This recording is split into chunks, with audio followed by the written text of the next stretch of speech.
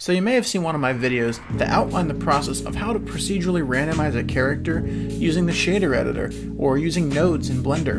And that process is great for a lot of things, but there are limitations. And one of those limitations is having your characters available in the viewport. Is there any way to do this physically in the 3D view without materials, without cycles? And then I sat down and I spent days writing scripts in Python trying to make this process happen. And I created a process for this. So this video is not nearly as much about teaching as it is giving you my new add-on and showing you how to use it. I have these duplicated heads and they look different, but really they're all the same heads, and this whole process works off of shape keys. Each of these have the same shape keys because it's the same model. So let me delete all of these and start from the beginning. So just a disclaimer, the FZRandomizer is brand new, and I do plan to upgrade this as I go. If I get new ideas or new features I want to include into this, I will roll this out into future updates of the tool. But for now, it's pretty bare bones, and it gets the job done. So, right here, we have, in the FZRandomizer, it shows you what your active object is, as well as how many objects you have selected. So, if I were to duplicate this object, and I select them both, it'll say I have 2 objects selected, and it'll tell you which one my active object is. When I hit randomize parameter, it's going to randomly assign to one of these characters the hair, or whatever the prefix you give it is. It can be used for anything, not just characters, but any mesh that you decide to work with. So, let's take a look at our shape keys here. I have a basis, which is the first shape key you get when you make a new shape key. This is basically the starting point of your shape keys, as you should know that. And then I have all these different ones here, which I've named accordingly. So this thing works off of a naming convention in your shape keys. So any what I call prefix, so any prefix, and that's what I'm calling this, is the prefix, hair underscore. Any shape key I make with hair underscore will be randomized when I hit randomize parameter. But this is just a text box. I can also randomize the beard. If I change the beard and I randomize that parameter for each of these characters. And I just keep hitting randomize until I find one that I liked. And look, this works on as many characters as you have selected at the same time. So I can select all 8 characters and randomize the beard parameter for each of them. Now I can change the prefix to hair, because now I'm ready to randomize the hair, and I'll randomize this parameter. Cool. So that's just one parameter, and this is just for heads. You have to think bigger picture than characters, because this works for characters, but this can work for anything too. So let me show you a little deeper dive here. So here is my character. And this is the base mesh, and it has no shape keys on but the basis. In fact, I'll delete that just so we have a fresh starting point. So this process, this add-on works off of the shape keys, and here's how you make them. Anytime you want to have a different hairstyle or a different accessory that's randomized or anything, you have to have a shape key for that, and the objects have to be one object. So let's walk through it together.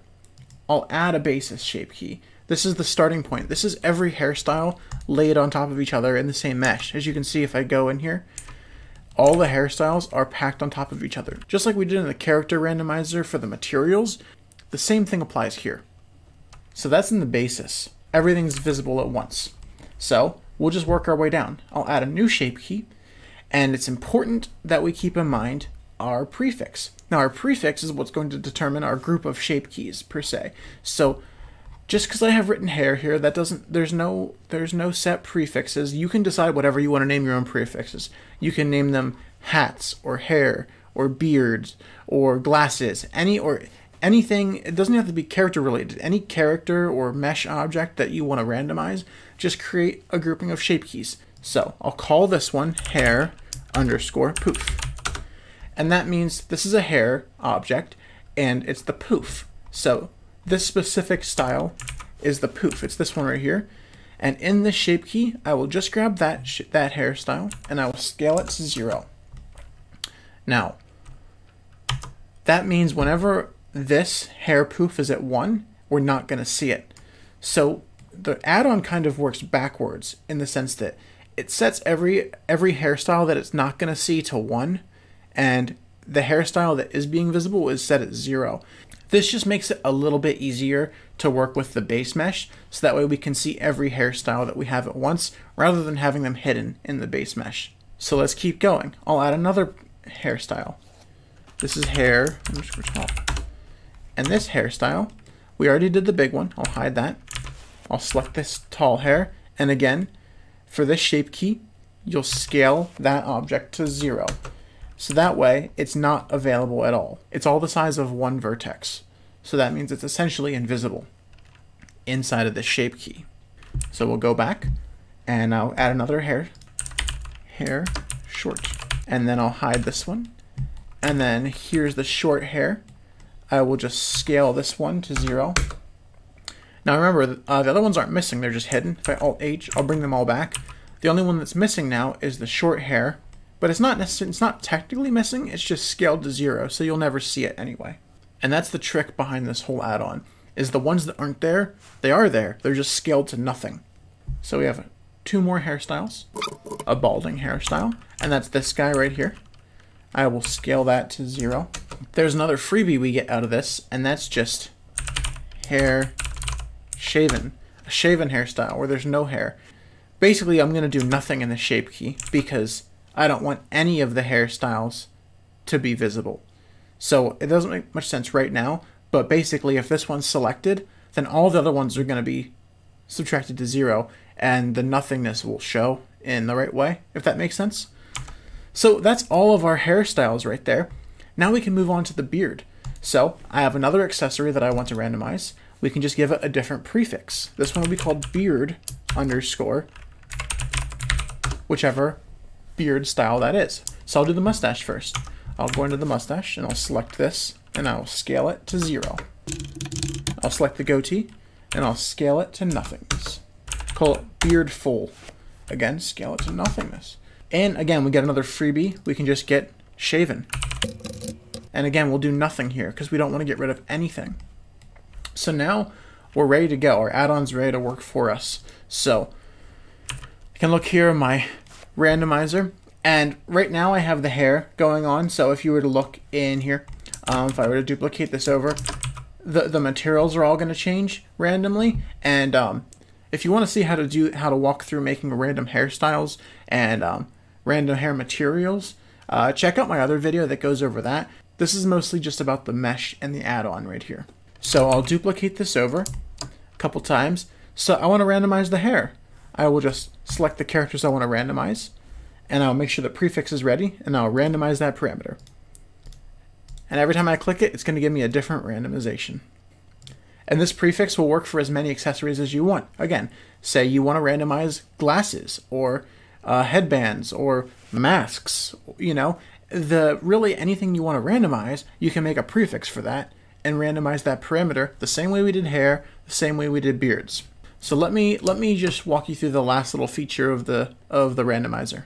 Let's give our character some parameters, almost like a Skyrim character customization menu. So we'll give him eye width. And I'll pull these to the extreme. Let's do another one. Let's do nose height.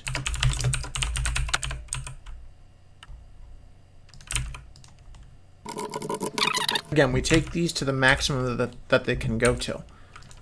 So let's say the ears can get really high.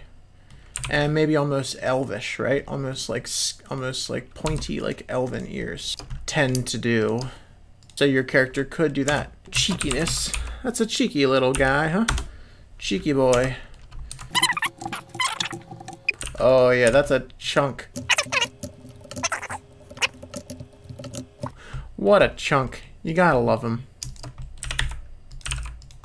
Alright, that's full cheek right there. Doesn't get more cheek than that.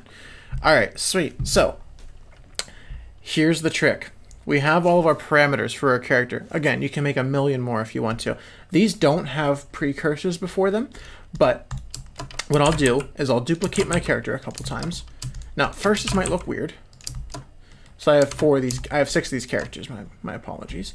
And I'll do the shape Key Scrambler. Now again, it's going to be weird at first because it's also going to scramble the hair and beards. So I'll scramble these up and I'll make some character randomizations. Cool. There we go. Some random characters, right? Now we have to re-randomize the parameters because it randomizes the hairs as well. So I'll just go ahead and randomize the hair. Alright. Just give each one a random hairstyle. I like that. Now let's just randomize the beard.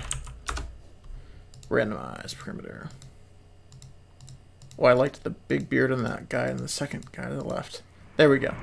Okay, so there, 6 random characters just based off of shape keys and the FZRandomizer. Go to Gumroad and download my plugin. Link is in the description. The add-on costs nothing to download. It's free for you to download. However, if you want to buy me a coffee, feel free to drop a little number in that add-on section. Go use it and let me know if this helps you. I know some people were asking for this, and I really hope this helps. But the cool thing about this tool is that it works great for characters, but it can be used for any object, not just characters. Anything you can think that would need variation, it can do. So be sure to subscribe, drop a comment, and let me know if this helped you. Until next time, take care.